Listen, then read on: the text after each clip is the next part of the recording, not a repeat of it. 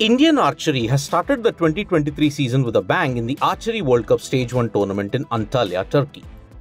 The performances have put them on the cusp of 2 gold medals in the compound recurve event in the first stage of the World Cup.